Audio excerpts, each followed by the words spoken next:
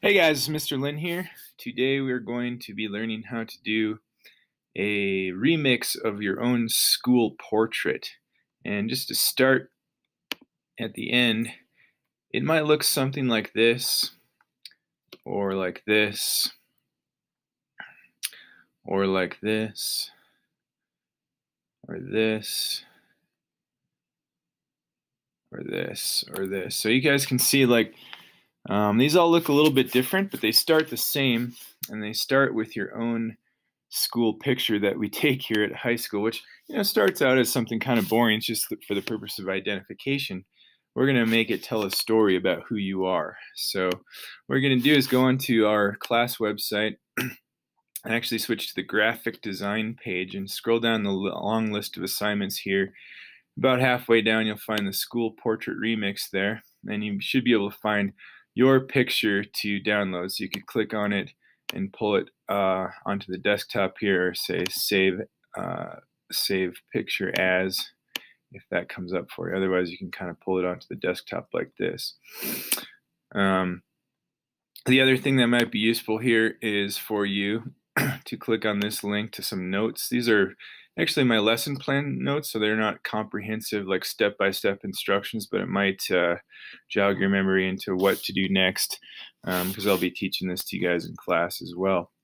So the next step would be to open your school portrait in Photoshop, and I have got a folder with my school portrait and any other images or files I might be using for this right here. So I'm simply going to drag this into the Photoshop icon on the dock, and it opens up like so. Now you'll notice yours is really low resolution. It's a small file. So the first step we're going to do, and you can actually see this one in the notes that I just directed you to, is to upsize the file. So it's going to be 11 by 17 inches because that's the size paper we're going to print it on. And then 300 pixels per inch is the resolution. So the very first step you're going to do is come in here and say image, image size, and then change this to 300. Make sure these two units say inches, and change that one to 17. As long as this one's bigger than 11, which probably will be like 12 or something, then you're fine. So click OK.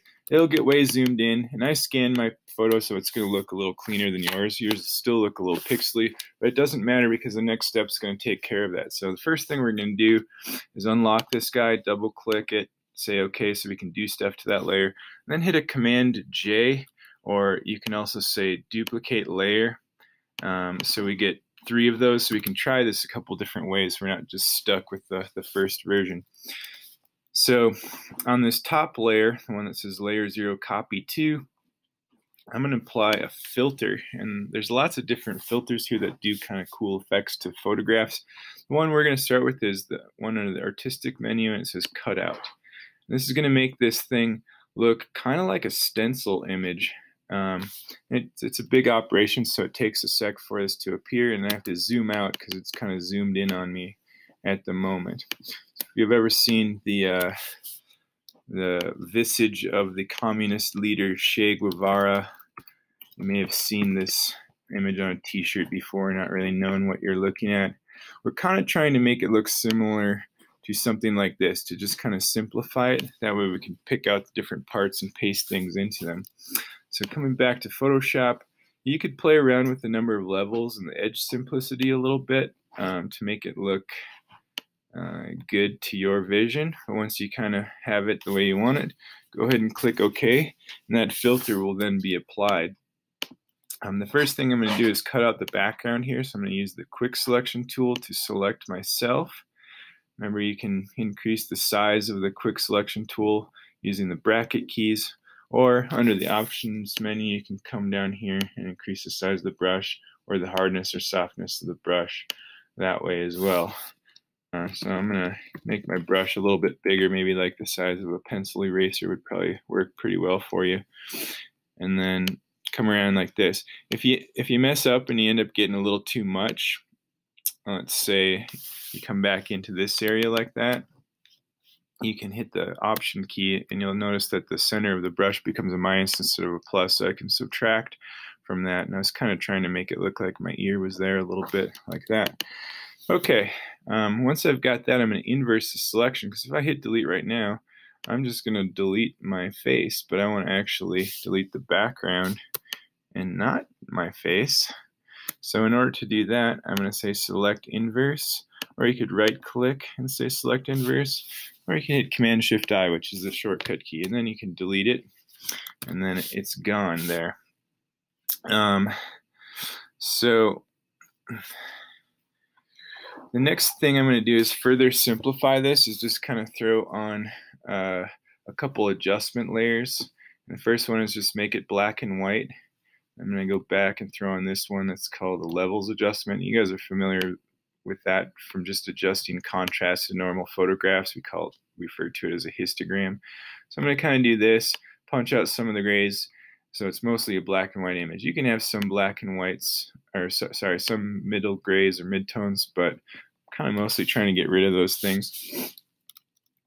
And then I'm going to come down here. I'm going to close this so I can see my full layers panel.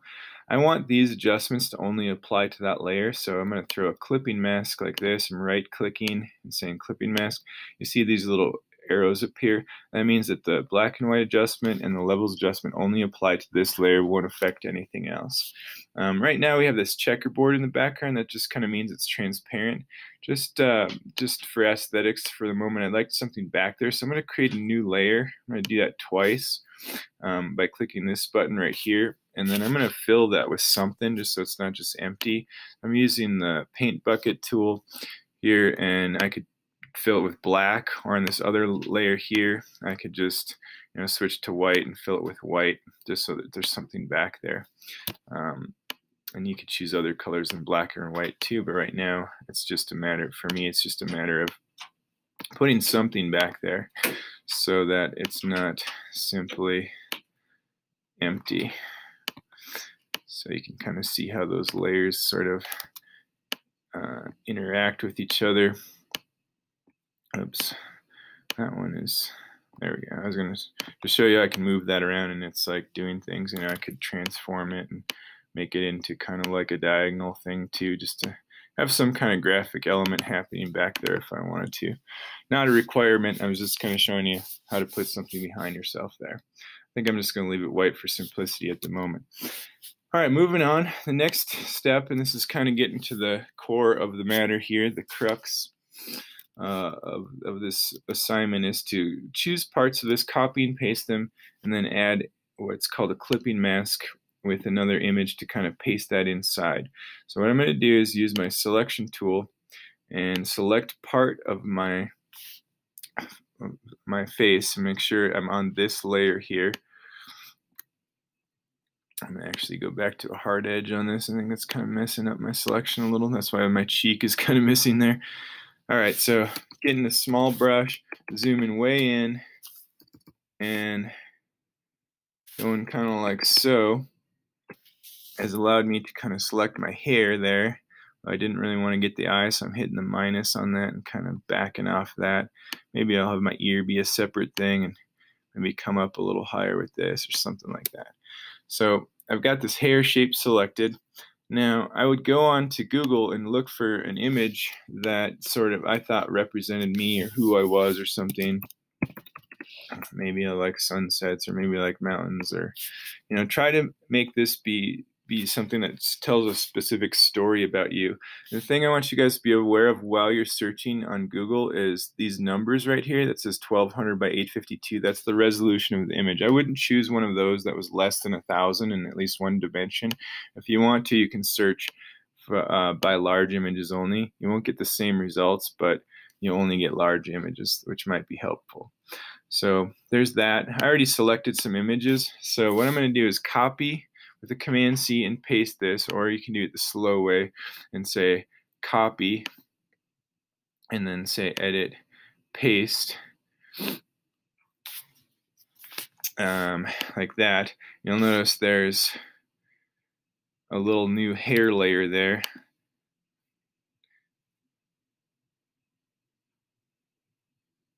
So you'll notice there's a new hair layer right here because of where it is, it's kind of part of this clipping mask thing, so I'm just going to release the clipping mask there, move that on top of everything else. And then I've already selected an image that I'm going to put in here, so I'm going to use this kind of ocean sunset thing. I'm going to just pull that right in. When you first pull it in, it gives you the option to size it. Remember the golden rule here of scaling things in Photoshop is hold shift and drag only from the corner so your length and width don't get distorted. I want to make that at least as big enough that's going to fit into that hair layer. So the key thing to remember here is that this sunset layer has to be right above the kind of extra hair layer that I created in Photoshop. And then when I throw a clipping mask on this way, the hair gets kind of pasted, or sorry, the sunset layer kind of gets pasted into that hair shape that we created with the clipping mask there. So I can kind of move that around. I can make it bigger, smaller again. I can rotate it even if I needed to or felt a reason to do that, and kind of position it in a way that I think looks good. The other thing I want to show you guys about doing this is you can actually put another image into there. So if I have like this kind of ocean clouds image and I put that in there, I can also apply a clipping mask to this, and you'll see there'll be actually two images into that same hair shape because they both, with this little arrow, are kind of clipped by this shape. Let's say though I want to kind of like fade between one and another to make it kind of a little more sophisticated and a little softer on the edges. So I want those clouds, but I just want those on the top.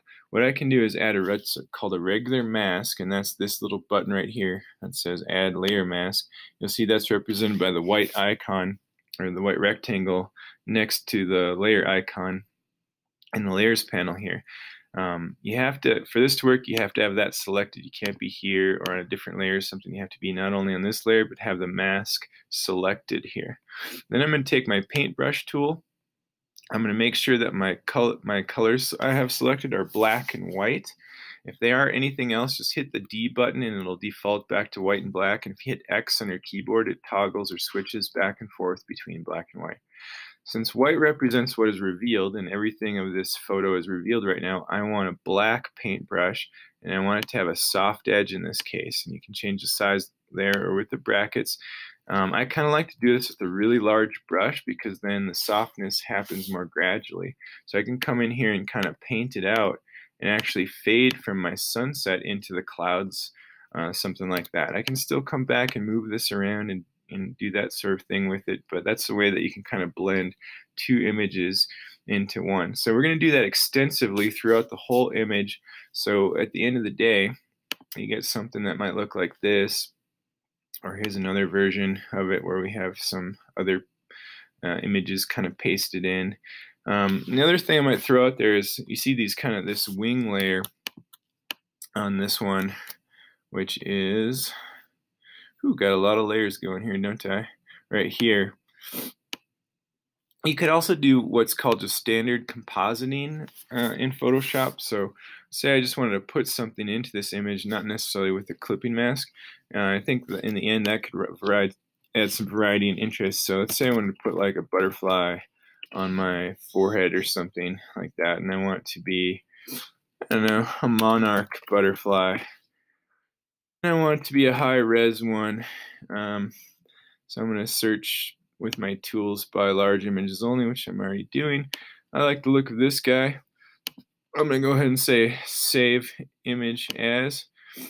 We'll put him Beyond Milkweed. I'm just going to call this guy Monarch. Good practice to name stuff, something you'll remember. Right now it's going on my desktop, but I would save that into your school portrait remix folder so you don't lose track of it. So there it is. I'm going to put that guy in, and then for like a standard composite, it's, of course easier to do this when you have just a simple white background because it's going to be selecting the image you want more quickly.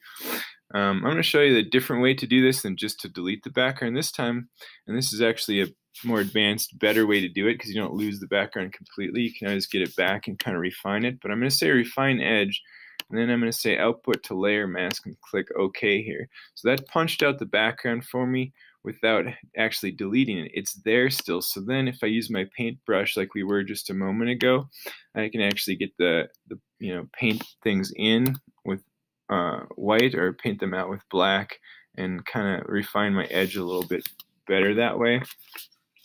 But I'm just going to take it and kind of rotate it like this, and then kind of make it a little smaller, like so. So for whatever reason, I've got this kind of butterfly shape at my forehead or something. I don't know if that really works. Maybe my mouth or something instead. Not sure what that means. Or if you wanted to do kind of the wing thing like I was doing before, you just have to reposition this in the layers panel so it was behind my head instead. So I'm kind of coming down here so you can see there's that image of me. I could put it back here. Of course, the color disappeared from it there, and I think the reason for that is that there must not be the clipping mask on this anymore for some reason. So I'm going to reapply that so it only applies to the image of my face here. So the color came back into the monarch wings there. So you could do something with those. Yeah, obviously I think this one needs some work. So that's the idea. Like, pretend that the computer is a paintbrush in your hand. From here on out, it's not like step-by-step instructions. You have to use your own creativity and your own artistic intuition to kind of create a cool image in the end. And this might take a few class periods and some serious creative energy expenditure to arrive at something cool. So good luck, and ask me for help with it as you need it. If you have something in mind and you're like, I want to do this, but I'm not quite sure how to pull it off, I can come and sit next to you and we can try to problem solve it together. All right, take it away, guys.